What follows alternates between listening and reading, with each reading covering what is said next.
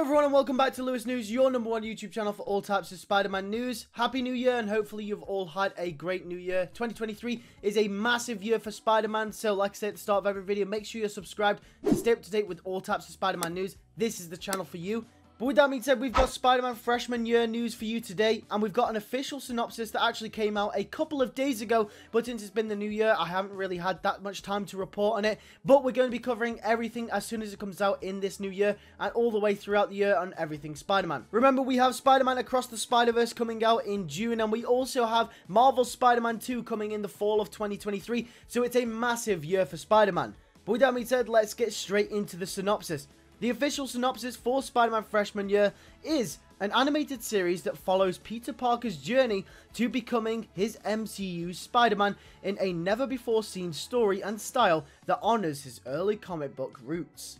Now, this synopsis is really interesting because obviously, as we do know, there's been lots of speculation and theories regarding how Spider-Man year takes place in the Marvel Cinematic Universe and whether it does or does it not. And for the longest time, we thought it was a prequel to Captain America's Civil War, which would show how Peter Parker got bit by the spider, what happened to Uncle Ben, and the type of villains and thugs he would face before being recruited by Tony Stark to go and fight in Berlin on his side against Captain America in the Civil War. But then it was revealed almost half a year ago now, a couple of things about the show, including characters, suits that Spider-Man would wear, villains, other heroes that would show up such as Daredevil and Doctor Strange, and many other details about the show. And things just didn't line up continuity-wise when it came to the MCU. For example, Doctor Strange didn't get his powers until after Captain America's Civil War in the timeline. However, Doctor Strange is set to appear in Spider-Man freshman year. Peter also has his classic red and blue suit from the comic books, including 4 other suits from a comic book story called Identity Crisis. This show will also feature villains such as Norman Osborn, Dr. Octopus, and way more, meaning that this show could not possibly take place before Captain America's Civil War due to the things that it had continuity-wise. But now this official synopsis is now confirming that it is in the MCU. So which one is it? I think there's a relatively simple answer to what is actually going on here. And I believe that Spider-Man freshman year takes place in a variant universe of the Marvel Cinematic Universe, meaning that the events of the MCU up to this point have happened the same way that we saw them in the movies. However, what's different about freshman year is just the Spider-Man aspect of the universe, meaning that this will be the same Peter Parker that we see in the MCU. However, he will just be going through different events and different things will be happening, like different villains. He'll get different suits, he'll have a different origin story. I'm assuming that Tony Stark won't make an appearance either, and his life will be drastically different than it was in the MCU. But inherently, this is technically the same character that we do see in the MCU as well. So it's adjacent and sort of an extension to the MCU, sort of similar to how the What If series takes events of the MCU and puts a spin on them, where all the events of the MCU up until the episode in What If are completely the same, and then there's just one simple decision that creates a whole butterfly effect, which means events from that point on are completely different. And that's exactly what I think is happening in Spider-Man freshman year, because people keep saying, oh, it's in the MCU, and even the official synopsis for the show says that it's in the MCU.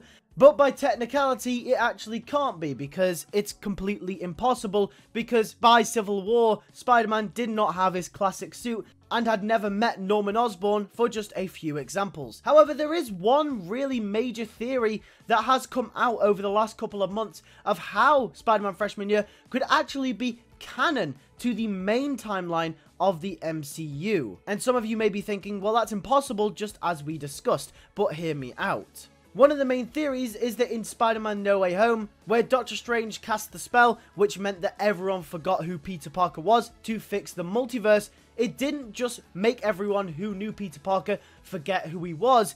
In fact, it rewrote Peter Parker's history and created a brand new timeline in the process. Because all of the characters that Peter Parker in the MCU has had throughout his history now no longer know who he is.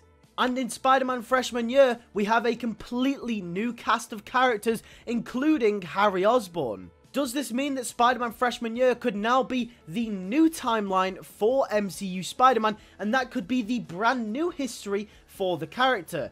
We also know that Spider-Man freshman year is going to be coming out in 2024, which is the same year that MCU Spider-Man 4 is rumoured to release. So potentially they could be going hand in hand. We also know that MCU Spider-Man 4 and the new trilogy is sort of a soft reboot for Spider-Man as well, with them going in a different direction for the character.